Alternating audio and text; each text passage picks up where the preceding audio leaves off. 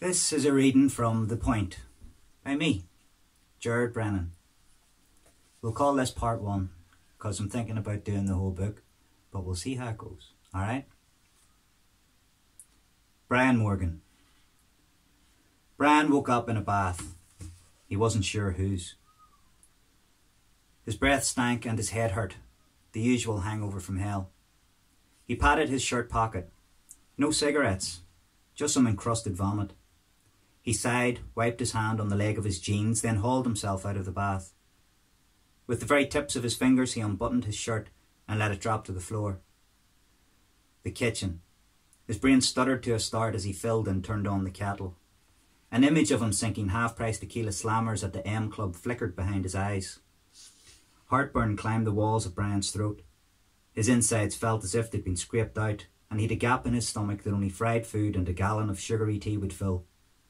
Every nerve in his body twanged and his heart raced. Another mental jolt.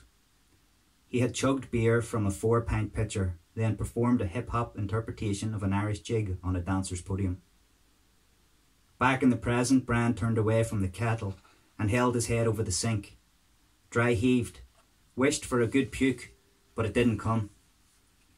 He ran the cold water and splashed his face. The kettle bubbled, grumbled, then clicked. Brian made himself a cuppa, took it into the living room and collapsed on the sofa. The early morning sun cut a direct path through the room. Floating dust particles danced in and out of the beam. The golden light bounced a glare off the dead TV screen and threw back his reflection. He wasn't too impressed with it. His unruly hair spiralled out in tangled coils. The dull reflective surface did little for his ghostly complexion.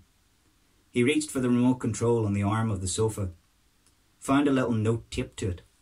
It read, "Hi Brian, last night was fun. You were fun, but that's as far as I see it going. Let yourself out when you're ready. Katie, XOX." Brian hauled himself off the sofa. He stuffed the note in his pocket and went to the fireplace, lifted an ornament, then a book as if to examine them for clues. He checked his watch and scooped the telephone from a little table by the door. Then he fished the note back out of his pocket. "Hiya," Brian said. "She's not here." "No, she just left me a note. Told me to let myself out when I wake up and not to bother coming back." His brother's voice crackled from the other end. "Did you shag her?" "No, maybe. I'm not sure. I woke up in the bath like..." Brian flopped onto the armchair and flicked on the TV. He lifted an ashtray from the phone table and rummaged through it for cigarette butts. Paul Morgan. Paul laughed into his mobile phone as he strutted along the Falls Road. He stopped to light a cigarette one-handed and took the opportunity to check himself out in a shop window. He winked at his own reflection. "Ah, for God's sake, wee bro," he said. "That girl was a gift. I knew I should have went for her myself. You're always dropping the easy ball." He sighed theatrically. "I'll meet you at the flat later, alright?" Brian let one of his quiet pauses swell. Then, "I'm not sure where I am here, Paul. Might take me a while getting my bearings." "You want sausage and beans?" "Do I want sausage and beans? Hey, self-isolation. Yes, I'll take some sausage and beans. Thank you. Trying to do a wee recording here, son. Alright? Sorry. You're okay. Close the door for me. I might leave that in.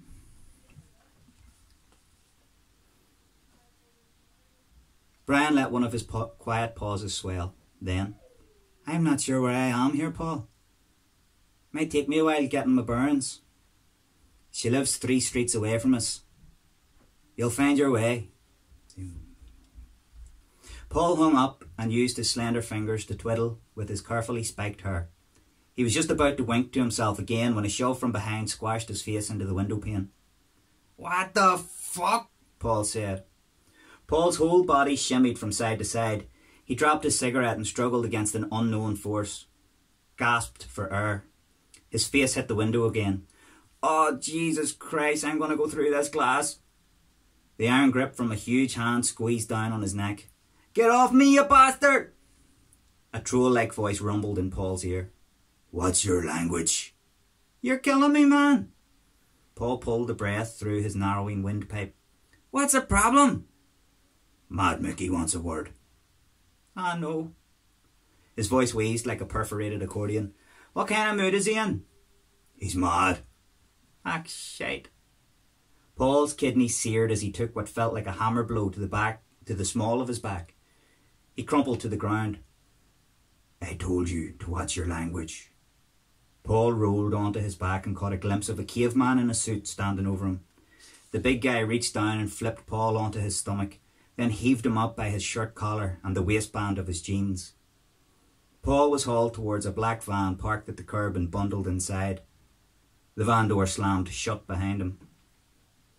The back of the van was carpeted and illuminated by black light and lava lamps. On his hands and knees, Paul could feel the ridges of the van's iron floor through the carpet. The worn fibres reeked of spilt bong water. Paul pushed himself onto his knees. Mad Mickey sat cross-legged on a beanbag. He was dressed in the usual green fatigues and a Rastafarian hat. Paul licked his lips as Mad Mickey toked from a huge joint, freshened up the stink a little in the van. The 40-year-old hippie with a mean streak exhaled, then nodded at Paul. Hey, Mickey, what about you? Mad Mickey spoke gently, as if a pain in his throat was bothering him. I'm feeling disappointed. Sorry to hear that. I'm disappointed with you, Paul. I'm very sorry to hear that.